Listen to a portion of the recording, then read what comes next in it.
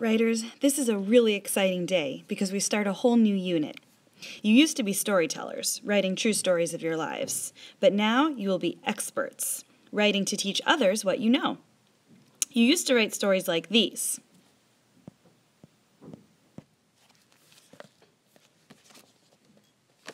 But now you're going to write stories like these.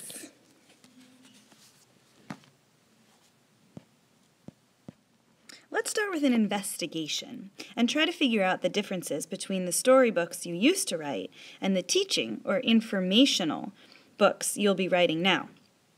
I'll just read a bit of our storybook. And then just a bit of our informational book. As I read, try to list across your fingers all the ways that teaching books are different than storybooks. Okay, here's a storybook. Brown bear, what do you see? Brown bear, what do you see? I see a red bird looking at me. Red bird, what do you see? I see a yellow duck looking at me. Okay, here's our informational book, Lizards. Lizards. Here's the table of contents, showing all the things you're going to learn about that the author wrote about and what page they're on. What am I? I can be as big as a table. I can be as small as a pin. I can swim, glide, or run. My skin is smooth, bumpy, or even thorny. What am I? A lizard.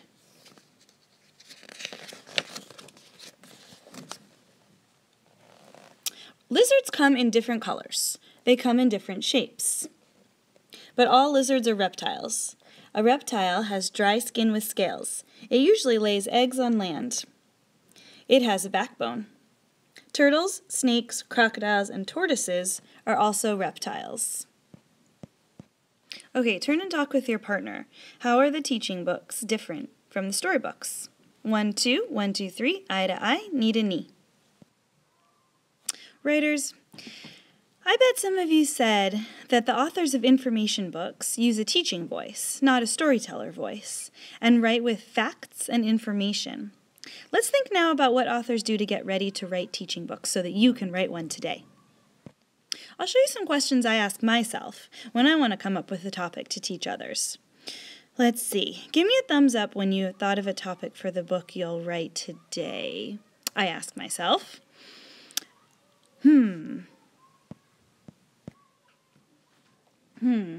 what do I do a lot that I know and can teach others? Is there a sport or a game or a show or kind of an animal that I know a lot about? If you think of something you know a lot about that you could teach others, thumbs up. Fast. Tell your partner what you're thinking that you could write about. 1, 2, 1, 2, 3, eye to eye, knee to knee. Writers, today I want to teach you that to get started writing a teaching book, a writer often becomes a teacher and teaches people all about the topic. When doing that teaching, many writers find it helps to use a teaching voice and to use fingers to organize their information. That way the writer teaches one thing and then another about the topic. One thing and then another and then another. Writers, watch me as I get ready to write my teaching book by using a teaching voice and fingers to teach you one thing and then another about my topic. Okay, let's have you guys pretend to be students in a class. I'm going to teach about yoga. This is a fancy class, so sit up nice and straight with your whole body facing me. Okay, take out your imaginary notepad so you can pretend to take imaginary notes on what I'm teaching you. Yes, you look like real official students. Okay, are you ready to watch how I teach? Because then you'll have time to teach each other your topics. Welcome, students. Today I'm going to teach you about yoga. I'm going to tell you some really important things that I know about yoga. First, in yoga, you do lots of stretches. Also, to do yoga, you need a mat. Another thing in yoga, you have to work very hard on breathing right. Let's see. What else do I know about yoga? If I only knew 3 things, I'm not sure I'm going to be able to write a whole book about yoga. Oh, yes. Also, yoga comes from a country called India. And one more thing. Yoga helps people to feel better. I hope you enjoyed what I taught about yoga. Did you see how I got ready to write my book by teaching you all about my topic, yoga? I thought of as many things as I could about yoga, and I held up my fingers to show each time I shifted to a new subtopic, a new thing about yoga. The topic is yoga, and each new thing is called a subtopic. Now I can start filling up pages in my very first teaching book. Okay, I'm going to call you teachers now, because that's what you're going to be doing, teaching. Teachers, now it's your turn to give this a try. Thumbs up if you have a topic in mind that you think you could teach others about. Okay. Okay. I'm going to tell you who your new writing partner is and whether you're a 1 or a 2.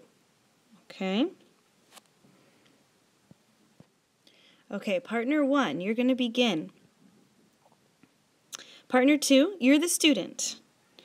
So, adjust yourself so that you're ready to learn. Partner 1, the teacher. When you're in position, you can start. Partner 1, the teacher, is going to tell partner 2, their student, all about their topic. 1, 2, 1, 2, 3, eye to eye, knee to knee. 1, 2, 1, 2, 3, eyes are back, back on me. Okay, now you're going to switch. Remember to teach your student all the things you know about this topic across your fingers. 1, 2, 1, 2, 3, eye to eye, knee to knee. 1, 2, 1, 2, 3, eyes are back, back on me. Okay, teachers and students, let's come back together now. Wow, I am so amazed at all the things that you know. It's like I've become smarter by just listening to you. You guys know so much. Now, it's your chance to write a teaching book on the same topic that you just taught your partner. And after this, and for the rest of your life, always remember that one way that writers of informational books can get ready to write is to teach someone all about a topic. It can help to use a teaching voice and fingers or pages to organize information, so the writer teaches one thing, and then another about their topic. Put your thumb up if you feel ready to write. Okay, when I say the secret code, you're going to go with your writing partner and get started. Work hard and good luck.